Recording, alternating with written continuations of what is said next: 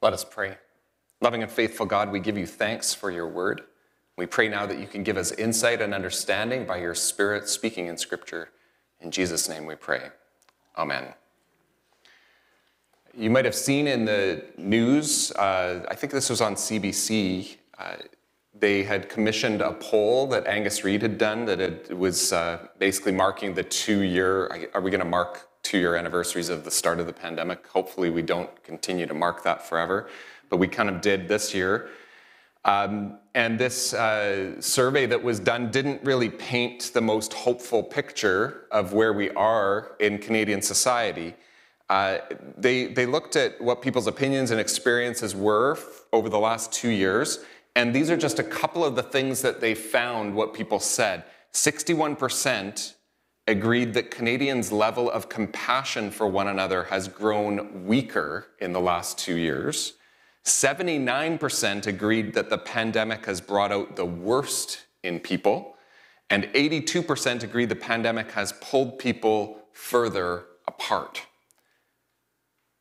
About partway through 2021, people started using this word languishing to describe what we were all feeling. Just sort of this malaise, this sort of not necessarily feeling motivated, just that's what languishing is. You're just, blah. But also, we've seen anger, division, and for the last 3 weeks, a terrible war in Europe. That seems beyond just languishing now. How do we deal with it all? But before that, it's so nice to see all of you who are here, and I want to take a picture of you, okay? So just before we get into the answer here, okay? I can't actually get the whole thing in here. Let's back up, okay? So I can mark this moment. As good church folk, you've left the front row empty. Erin, I don't think you got in the picture. So there we go. She's way over on the side. And while I've got my phone open, I might as well check Instagram. Hold on here. No. Oh, I don't have any notifications. That's too bad. No new likes. Oh, friends out on a date. That was nice last night. Okay. Oh yeah, scroll. Oh, this, by the way, is not the answer to my question, is it? This is how to not find well-being, right? Isaiah 55, verse 2, why do you spend your money for that which is not bread and your labor for that which does not satisfy? Right? And yet, let's go to Snapchat or Facebook or Instagram. Our reading begins like this. It says, ho, everyone who thirsts. We don't really talk like that very much anymore. It's actually that first little word that we never would say is this. It's saying, pay attention. Pay attention. Everyone who is thirsty. Or maybe we could say it like this, pay attention to your thirst. Because doing this, turning to your phone, or whatever it is that you turn to, most of the time, say it's watching the news or whatever it is, when we immediately turn to it, when it's our gut reaction, most of the time, we're not really paying attention. Don't even start with, why am I angry? Start with just noticing. Notice, pay attention. Notice how you're actually feeling, and then pay attention to it. Because think about this, if you pay attention and you're paying attention to, say, your physical thirst, and you're thinking, oh, I'm so thirsty, and then you go and you order the extra large double at Tim's to get your coffee, that is not going to help you. Because coffee doesn't quench your thirst. What do you really need? You need water, right? We need water if we're thirsty, pure, natural, and just a gift, right? You need water. If you're feeling down, anxious, angry, lethargic, afraid, then, let's watch the news. Or, I'm just going to sit on my phone for a while and zone out while I also am watching TV and also trying to pay attention to the person who's talking to me. That's not going to work. And we actually know that it's ridiculous to think, I'm feeling really angry, and the best way to deal with that is to sit and scroll through social media. That's going to, for sure, we know that that's a ridiculous move, but we do it. Our problem is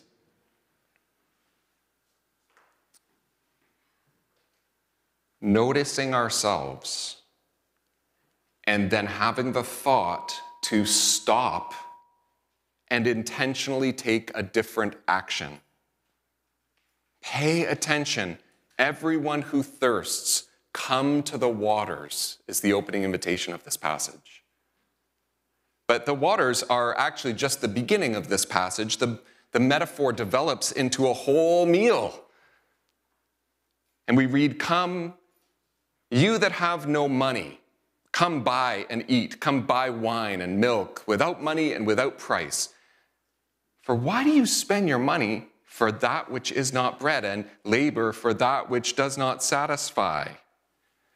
Listen carefully to me and eat what is good. Delight yourselves in rich food." Delight yourselves in rich food. I want to read to you again this same passage from the Message translation because it's great. And I'll start from the beginning because instead of this little word, ho, we get, hey there.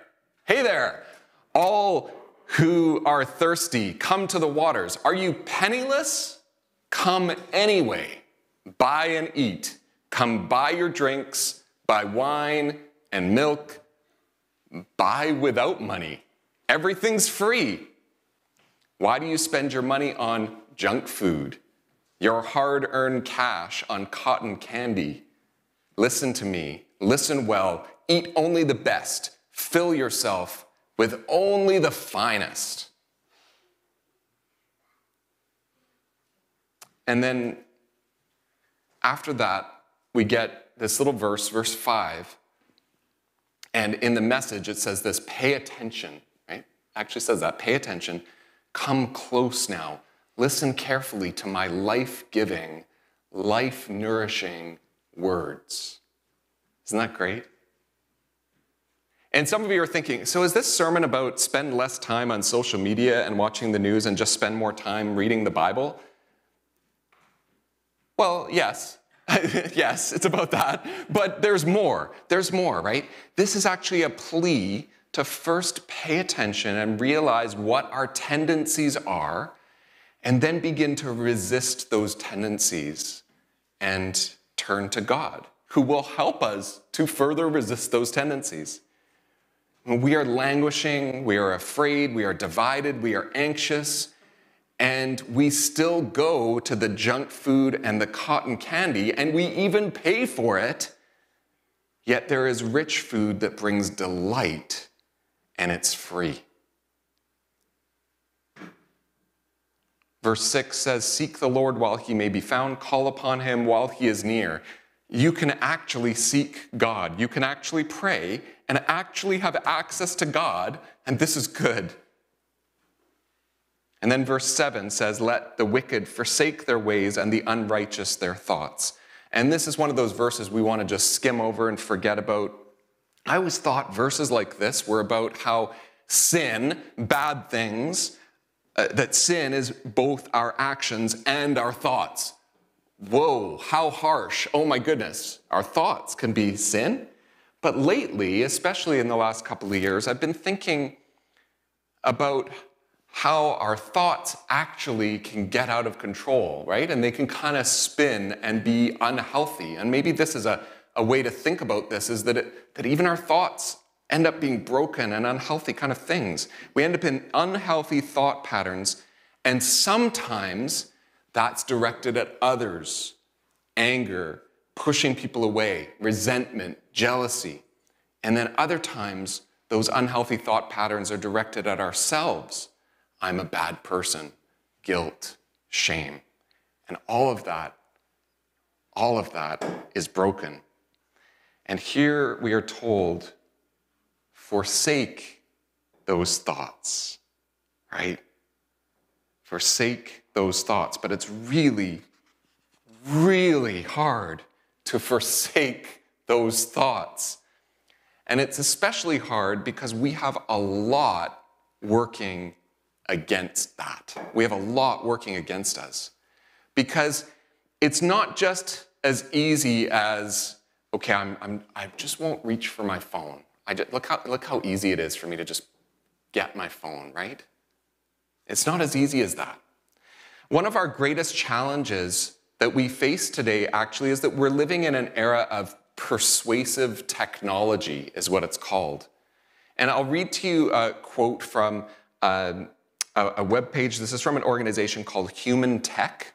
And they're the good guys, by the way. They're not. This isn't terrible. This is just trying to provide information about how humanity and technology actually intersect to hopefully help us to embrace our humanity more, actually.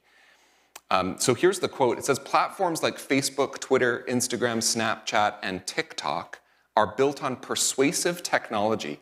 Technology created specifically to change its users' opinions, attitudes, or behaviors to meet its goals.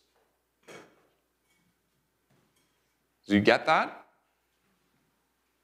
Right? We sometimes think that what we might consume through some of those channels are, oh, I'm following this person, I'm following that person, and I'm okay with being shaped by those opinions and what they are putting out there because that's who I've chosen to follow. But actually, persuasive technology is created to specifically change your opinions, attitudes, or behaviors to meet the goals of the technology of the companies that own those technologies. Right?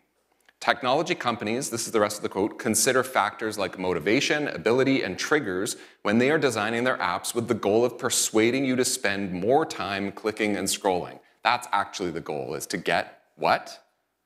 Your attention. And what is the call at the beginning of our passage? Pay attention. To what, though? Tristan Harris, who's the president and co-founder of the Center for Humane Technology, wrote this: if something is a tool, it genuinely is just sitting there, waiting patiently. Like this lighter, right? It's a tool. It's just waiting there for us to be able to light the candle before the service starts.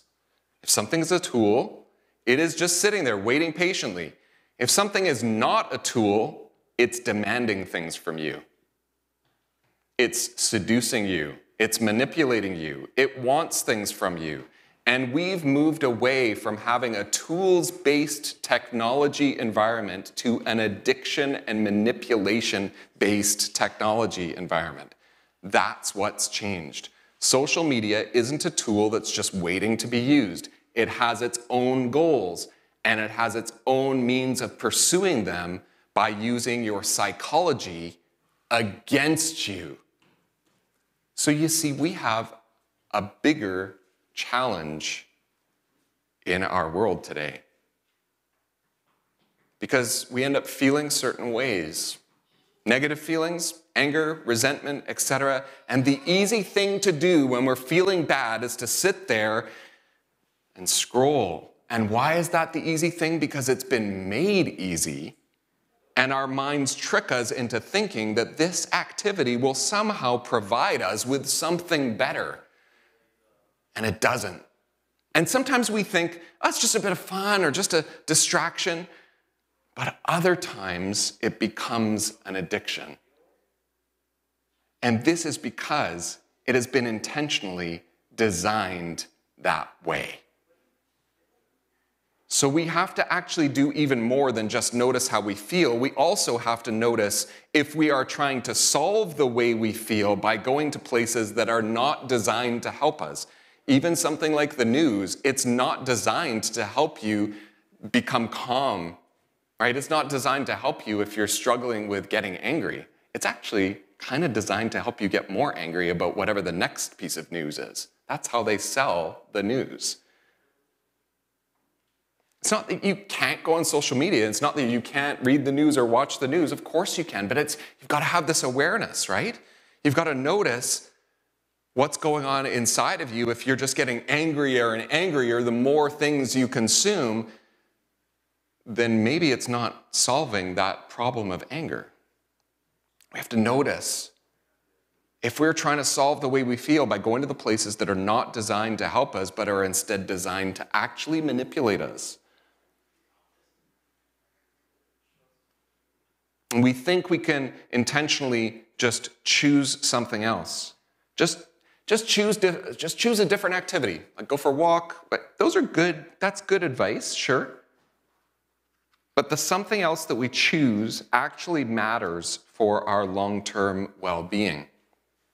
In this verse, we're told, let them, it's referring to those the wicked who are supposed to forsake their ways and forsake their thoughts.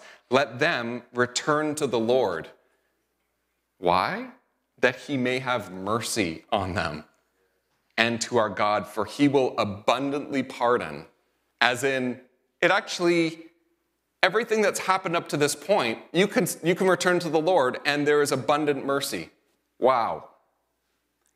But the theme of what's going on in our minds, our thoughts, that continues in the rest of the passage, where Isaiah, the prophet, who is speaking and then maybe writing these words, is saying, for my thoughts are not your thoughts, nor are your ways my ways, says the Lord. For as the heavens are higher than the earth, so are my ways higher than your ways. This is what God is saying to us, and my thoughts than your thoughts. This is good news. It's like saying, you know what? As human beings, we cannot think our way out of our thoughts. We cannot think our way out of our problems because our thoughts are actually really hard to overcome. But when we go to God and really seek God's thoughts, well, God's thoughts are totally different. They're higher than our thoughts. So, notice how you actually feel and stop before doing anything. Notice your thirst or your hunger. What is it that's within you?